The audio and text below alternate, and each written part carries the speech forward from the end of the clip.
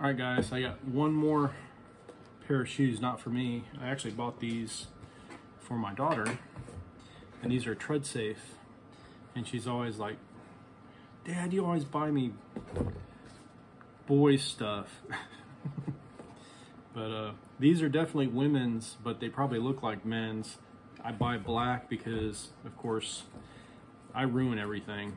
If I don't buy something black or dark color, I end up working in it and it stains it up and can't use it for anything but work.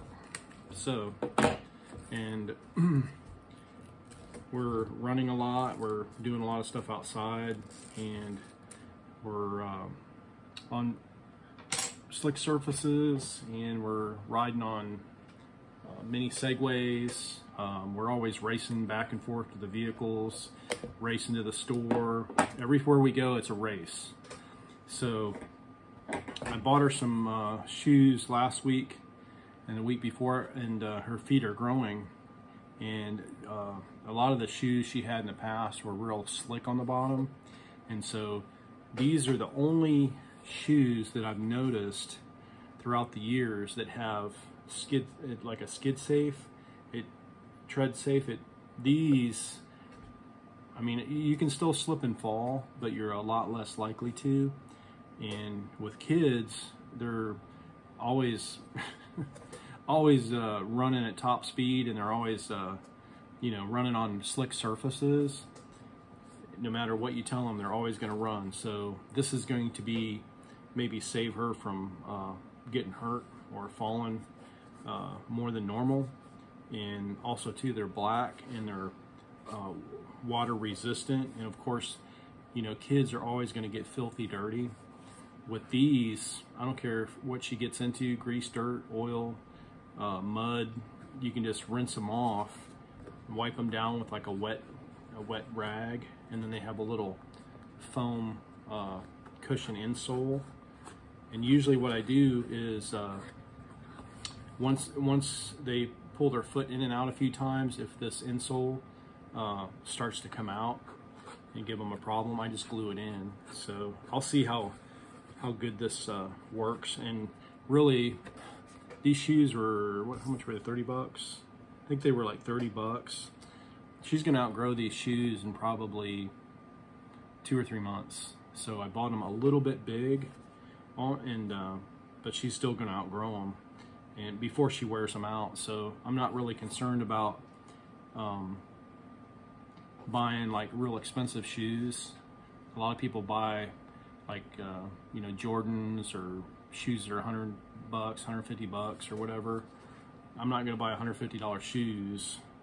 And a lot of times too, like it used to be only Nikes and Adidas and your higher end shoes were built with high quality.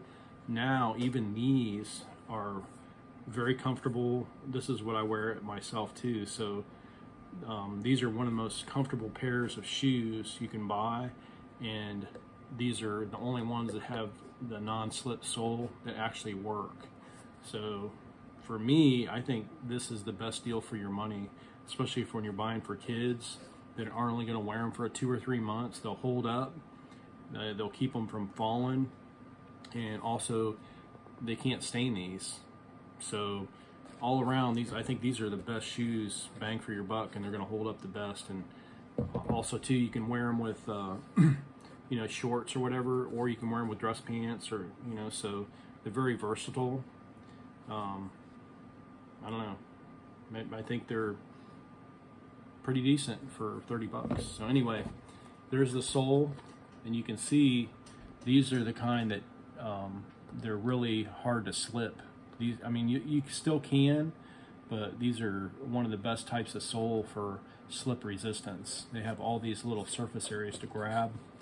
And then this here is, this surface is real easy to clean. You can just take a wet rag and wipe them down, and they usually come clean. And then they also have, they don't have any shoelaces, and they have 2 places where you can put your finger in, pull them on your foot. So I don't know.